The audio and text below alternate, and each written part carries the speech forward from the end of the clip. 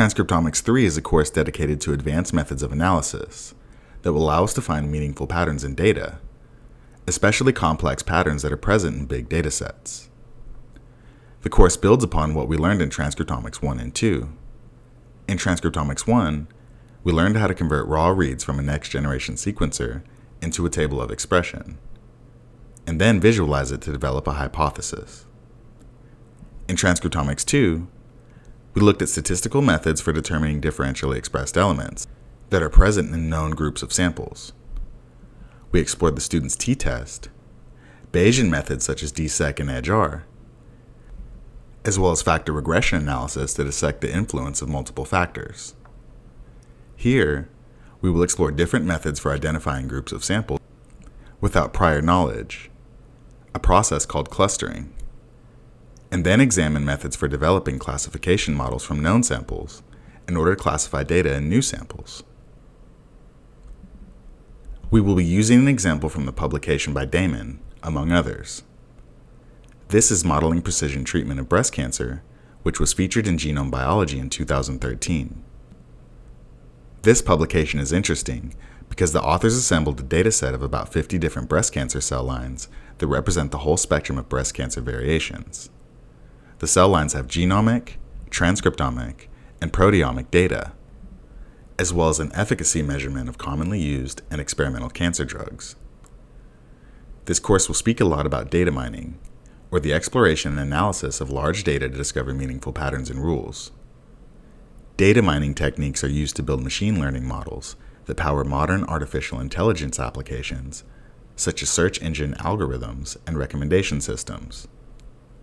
The methods are an important part of big data analysis and are especially relevant to highly detailed biological data, data which has indeed been growing at an exponential rate. With unsupervised machine learning methods, we start with a dataset, typically a table of elements, such as these shapes. We can use a clustering method, for example hierarchical clustering, which is a method that seeks to identify groups based on their similarities. Or we can use a dimensionality reduction method, such as principal component analysis, that will assign samples to groups of elements that are present. In some cases, we can use these results to draw other conclusions about the data within the structure. In this case, groups based on the shape of elements within the group. This is new information that this technique generates. One such approach is PCA, that uses dimensionality reduction to show us what the data variability looks like. In PCA, we use the approach of principal components that explain variance in our data in the best possible way. Here is data with low variance. The samples are close together. And here is a sample set with higher variance. However, this variance is not well explained by the x and y axes. But you could draw a line through the original space that shows the maximum variance of this dataset. This vector through the multidimensional space that maximizes the variance of the data is called a principal component. And just like with the previous example, we can add other principal components, such as PC2 or even PC3, thus visualizing our data by projecting it into a space of 2 or 3 axes that explain some percentage of data variance. When we select the principal components that explain the most variance of our data, we can project all of our samples into this space and visualize the full dataset. This technique is called principal component analysis, and it can be very helpful in the initial stages of our analysis. We can liken PCA to a photographer trying to find the best angle for a picture that will capture as much detail as possible while showing us the most information about the group as a whole. We would typically use this method to visualize as well as explore our data. When using this multivariate analysis method, it's important to play around with the data using normalization and filtering, while paying attention to outliers for the best possible interpretation. But PCA does not identify groups or their boundaries, and that's when we turn to clustering. There are many types of clustering, and hierarchical is one of the most popular approaches because it allows clustering on different levels. So let's say we have our samples organized in some space.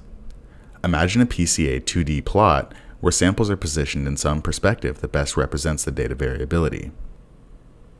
The algorithm would find the 2 closest objects in this projection and then link them together.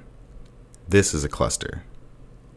Then, we would find the next two closest groups of two, where any two linked objects are considered as a single object, and their location is the center of that cluster. The algorithm will run until all objects are assigned to a cluster with all the objects in it.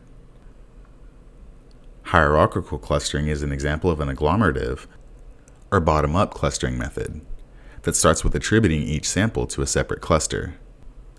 It then finds the pair of most similar samples and unites them with one cluster that is further attributed as one quasi-sample. This procedure is repeated until coming into one cluster that contains all the samples. The pipeline will take the input, perform clustering, and put out the result in several formats we will discuss in a little bit. In this course, we will explore various types of clustering methods as well as their parameters to see what the differences are between them. We will also discuss how to best apply them to our RNA-seq data.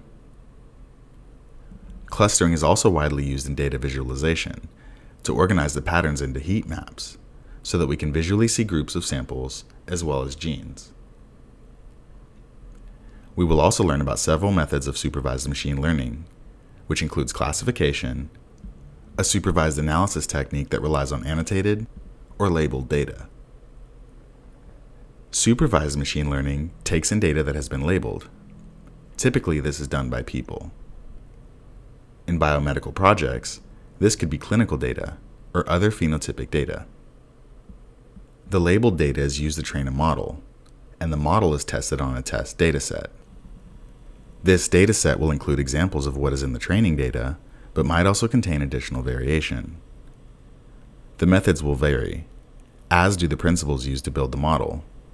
For now, we can refer to them as a black box. The method is essentially to learn from the differences between various classes that are present in a training dataset. Once this learning is established, you have a model, or a template that can be applied to new datasets. New data will have to be assigned with a class that is present in the training dataset. So if something does not fit the model, such as the star on the bottom right, model accuracy will be reduced. The output of classification algorithms include predicted classes for each object, or sample found in the data. Some algorithms, such as random forests, also evaluate how accurate and stable the prediction is. It does so by evaluating which features, if taken out, are the most significant for accuracy of the prediction. One such algorithm is called binary decision trees. Their output looks similar to hierarchical clustering, with each tree created by both thresholds and rules. Binary means the branch can either be yes or no. If the expression of the gene is higher than X, the classes will separate. The algorithm will continue until it has effectively separated all the samples into some group. Random forest uses multiple instances of decision trees that are applied to portions of the data one at a time. After the analysis, the tree predictions are analyzed, and majority voting is accepted. This algorithm is useful for more complex patterns, where smoother borders between classes are needed. It also gives an output of most significant features for classification. Another method we will look at is linear discriminant analysis, which is a method that is somewhat similar to PCA, but can separate groups into defined classes. It also allows certain flexibility for dealing with data variability. Another important method we will talk about are support vector machines. This algorithm differs from other classification methods because it is optimal to find boundary of a class. Additionally, it uses feature space transformation with a kernel function. This makes separation more efficient. For example, a circular class border can be achieved by a straight hyperplane if the space was curved in such a way that the classes are cut by a decision surface. These methods are commonly used in a variety of biomedical research, as well as clinical projects, where large datasets are beginning to be more and more available. These include patient stratification, disease classification, and mechanisms of both disease onset as well as progression. On the pharma side, Biomarker discovery is an application for classification.